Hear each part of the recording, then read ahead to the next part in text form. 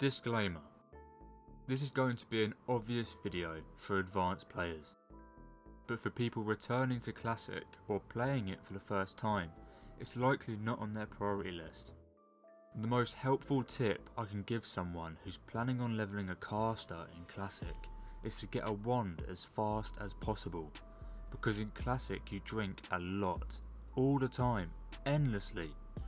One of the many things you'll experience when you play Classic is actually running out of mana, which is something that doesn't really happen in Battle for Azeroth. Meet your new best friend, your wand. The most neglected slot by newer players. Using your wand helps with downtime and mana management as a whole. This means killing faster and less money on drinks from vendors early on. But the best part about getting a wand as soon as possible is how immense the damage output is. You basically chomp through the early levels with little to no problems, because the damage output and speed on these things are kind of ridiculous early on. I find that half the time with early leveling I hardly cast spells because the wand is so efficient.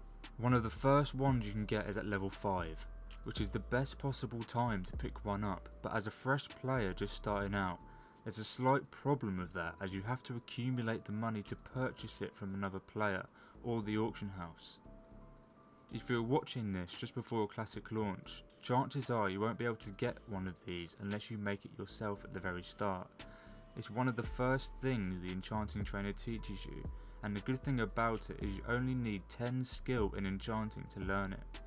If you're planning on rolling enchanting and you're a caster, you'll definitely have the advantage early on, as this starter wand will last you until level 13. On top of being able to have the best low level wand possible, you can sell it on the auction and make some pretty good money at Classic launch. The next major wand you get is at level 13, the Greater Magic Wand. You can pick up a few other wands on the road to this one, like the Fire Wand, Shadow Wand and the Blazing Wand. But as you can see, there isn't much difference between them and the Lesser Magic Wand, which makes them not worth it. The Greater Magic Wand will last you until around level 25 to 30, unless you go into the Dead Mines and kill Cookie to get Cookie's Stirring Rod. Alternatively, halt and go into Wailing Cavern to try and get Fire Belcher from a rare spawn called the Deviate Fairy Dragon. There are a few quest rewards for wands and there are a few BOE ones, but I won't go through all of them as I just want to cover the first few major wands you come across. A possible option for an upgrade for the Greater Magic Wand on Horde side is from the Dangerous Chain quest in Hillsbrad, but the wand itself isn't really worth it. Same for any other wands Alliance players can obtain in that level gap from regular quest rewards. So to remedy this, what I really recommend is going down to Blackfathom Deeps whenever you can to get yourself the Gravestone Scepter.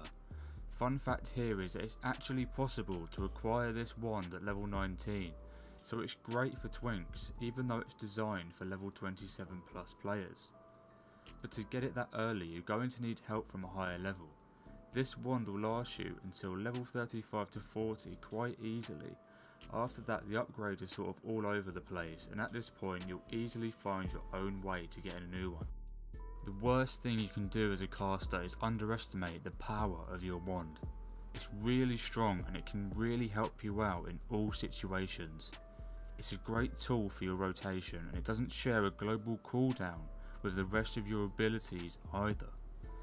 A lot of new players will spend a lot of time struggling before they realise just how handy it is to have a wand.